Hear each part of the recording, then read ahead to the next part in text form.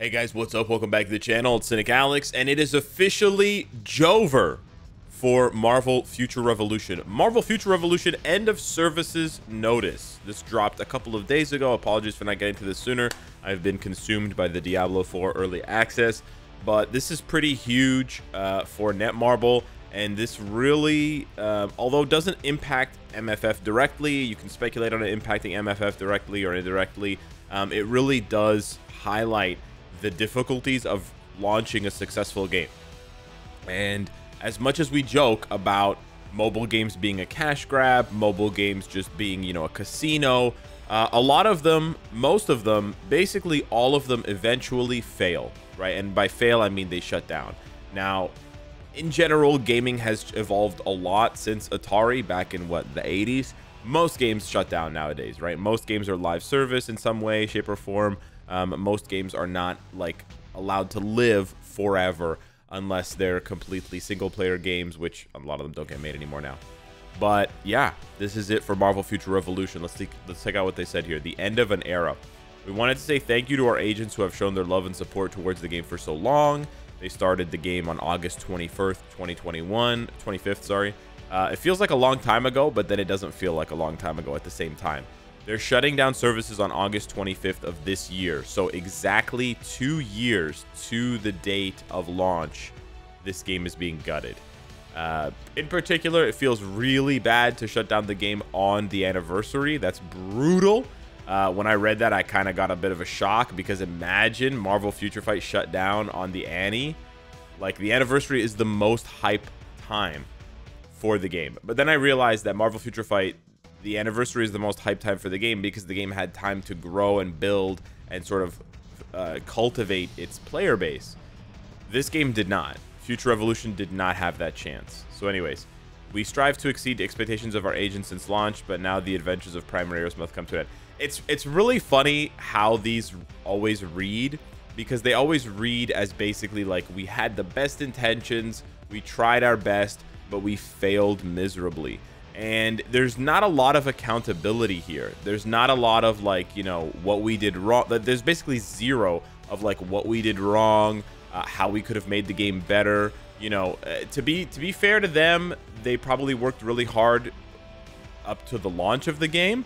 But also, to be fair in the criticism, when they didn't get the reaction, I think, and when they didn't have the support immediately that they thought the game was going to have, I feel like the devs pulled they jumped out of the plane and they pulled the parachute so fast. They bailed on this game so fast. It really did not have any kind of legs to sort of weather inconsistencies, to weather the storm. I think it's crazy because this game obviously had a much larger budget than games released 5 to 10 years ago, like Marvel Future Fight, right? This game had basically the best graphics you can expect on a mobile game. Even now, even 2 years later, the graphics on mobile games have not gotten better than Marvel Future Revolution. Over 100 costumes for each character is bonkers, right? That's like Diablo 4 levels of aesthetic customization. You had insanely high quality music that was even performed by an orchestra featuring guitarists who had done music for Final Fantasy and actual big name, musicians. So the budget for this game must have been I would say it's anywhere from 2 to 10 times more than Marvel Future Fight was at launch. I could be wrong. Maybe they allocated too much of their marketing budget for actual advertising to that kind of stuff. I don't know. But for me, the game was very, had a lot of love put into it at the beginning. So it's kind of scary to see something like that fall so fast, and to fall, and not only to fall so fast, but again, to not be supported after launch. They were basically banking on this being the #1 game in the world, and it wasn't. And then they basically just packed up their stuff and went home. And I think that's not really... that's part of the reason why the game is shutting down. Genuinely, I think the devs could have done a better job. And I think the devs should have, they should have had backup plans, or they should have had alternative plans. You know, hey guys, if we launch this game and it doesn't work out the way we're expecting, you know, instead of the hubris of like, we've made the best game in the world, when we release this game, the players will be begging us to let them spend more money on this game.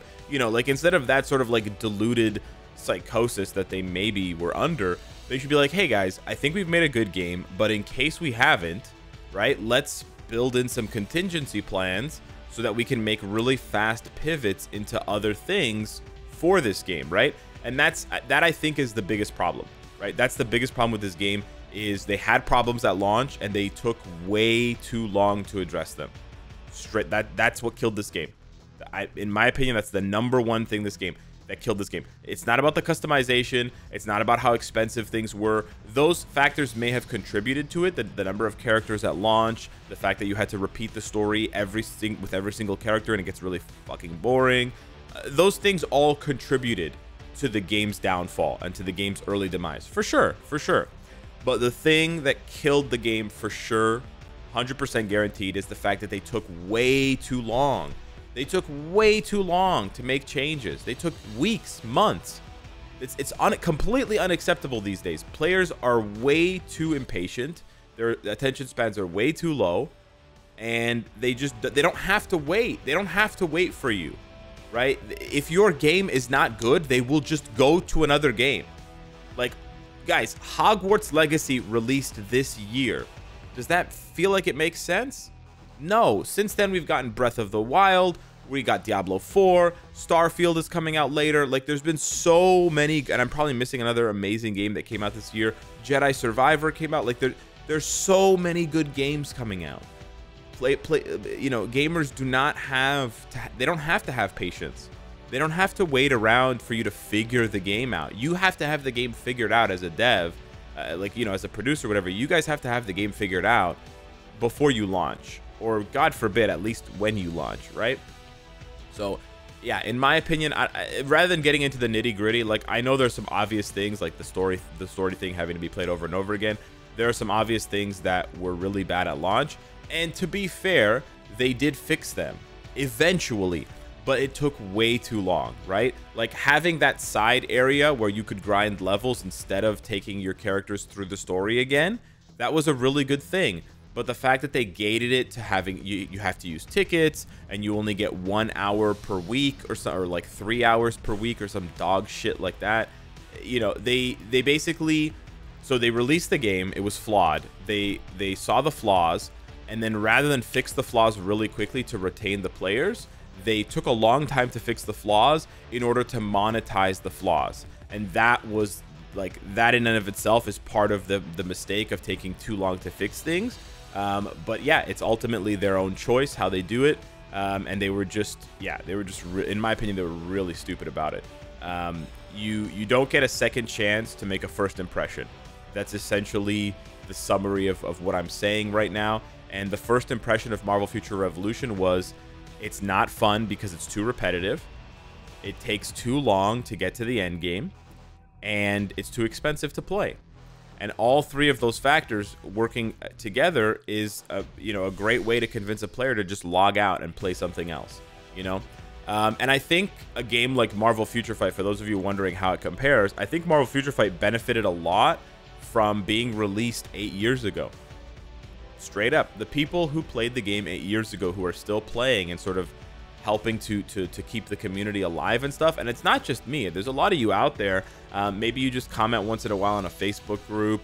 Maybe you just talk to a few friends on Discord, or you have an active alliance. All of these things seem meaningless, but they add up, right? Because you're talking to 10 people. This other person's talking to 20 people or 25. You've got an alliance with 40 people. That's 100. Right? And then it keeps building on that, and that's how you have a sort of a stable player base, right? A stable player base not only obviously generates revenue for the game, but it shows the developers and their bosses that there's a lot of daily active users, like logging in, which is good, right? Those metrics are good to keep the game up and to keep funding for the game active.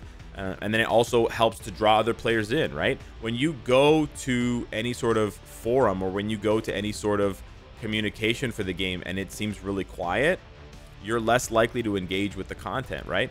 So Marvel Future Fight being released 8 years ago It was a more patient time. Players did not expect, you know, daily updates. By the way, guys, like, just to show you how serious I am and how serious this is, Diablo 4 already patched something.